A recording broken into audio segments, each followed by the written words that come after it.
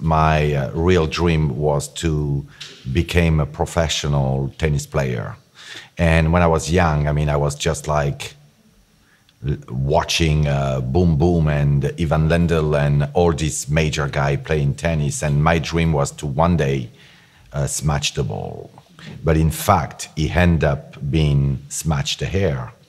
And so anyway, so yes, I followed the school. I was not very good as an apprentice in the hair shops. And it's purely by luck that by a sunny day, I've been invited to be a part of a shooting that was happening on the beach. When I had the opportunity to work for Vogue Paris and to be that young on the top of it, I realized that I was really not complete to face so much demands in creativity, technically, cutting hair, styling, using tools. I was really away from that. And my only solution turned into working day and nights on plastic heads, putting pictures of a magazine on the wall of my room, and basically 3 to 4 times a week, I was challenging myself. The problem with hair is fluid. It's a living texture. It's the only part of your body, out of your body, who's moving when you walk.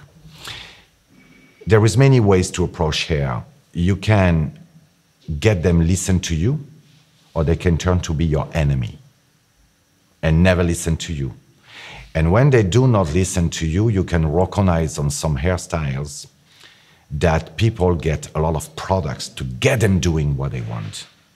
But first of all, when a model, a celebrity or a pop star turn up on the studio, first of all, I always put my hands in the hair to feel what they're telling me. If the softness, hard, rebellion, friend. I really test the hair like a real person.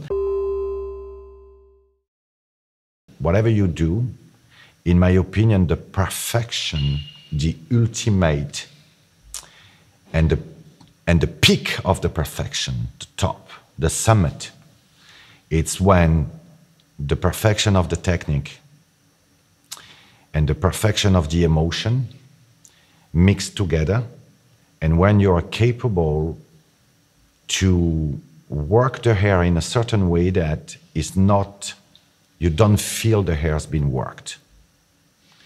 The thing is like to give back the hair a certain natural, a certain reality. But to be able to do that and without and not having the hair falling 10 minutes after, and to get the whole day with the same texture not moving, it's a hell of a technique to put together.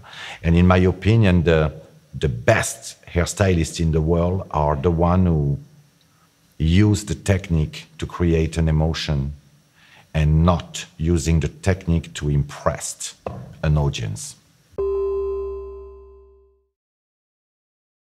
The past 5 or 10 years, we start to discover that some stylists, out of the blue, they've been touched by the holy icon of the styling. Suddenly they became art director, creative director on the shooting. They know more than anybody. Oh, fantastic, great, yeah, I'm sure. And then suddenly you see makeup artist, very famous, who became art director on the shooting, which is not even a job about them, but they have a strong opinion, why not? And lately you discover hairstylists who are just sitting behind the monitor, they're not even doing the hair, they're not even enjoying doing it. And then you discover photographers, quite famous or not, who suddenly, out of the blue, they listen this one or this one, because it's politics. If I do not listen to you, next time you won't book me.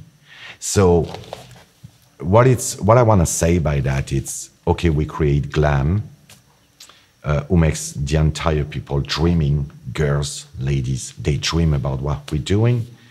But the process sometimes, in my opinion, should be a little more on joy. Normally, magazines were made to create a trend and to propose ideas to a public. And magazines were made to vehicle and communicate ideas for the next season. And then someone said, well, the street is the soul. That's where the creativity. Yes, it's true.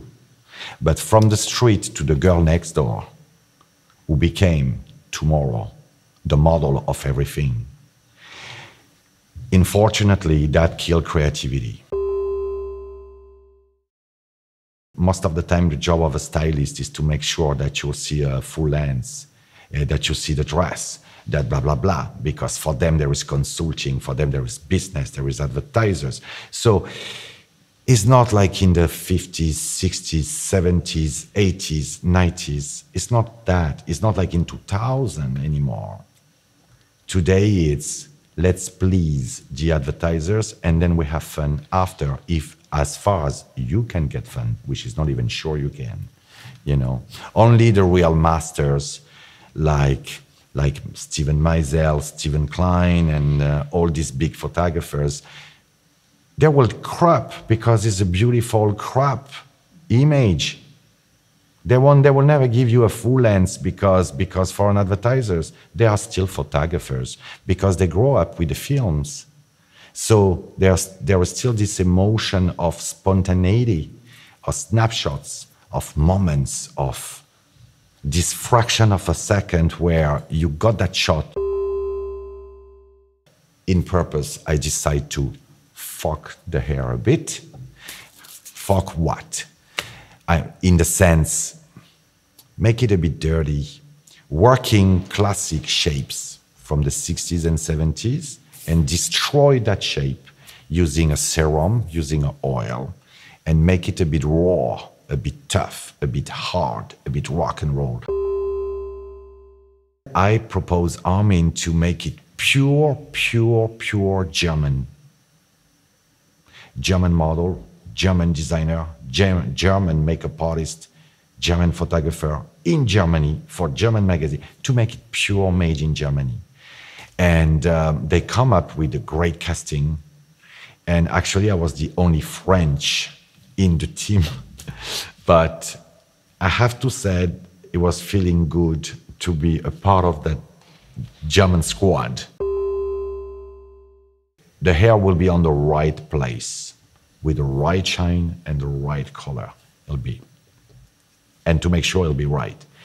I find us in France, unfortunately, it's not because I am, having the right balance of all these elements. I just got the feeling that what I like from my country in terms of hair is the history that we carry on for beauty, for aesthetic, for glamour, for seduction, for the famous je ne sais quoi, for the famous Paris touch and things. I mean, it's just the right amount to me. Perhaps because Paris is a bit of on the crossing of many ways, and perhaps. But we have such a long history of beauty, of cosmetic things since centuries and centuries, which it doesn't mean that we are the best or anything. I just got the feeling that since years and years and years, we have some kind of very good history of trying to be right with the dose. So to answer you what I'm thinking about German hairdresser, I think they are extremely competitive. They are extremely technique. They are strong in techniques. Perhaps sometimes missing a fraction of emotions. Perhaps they need to forget that the technique cannot always say everything.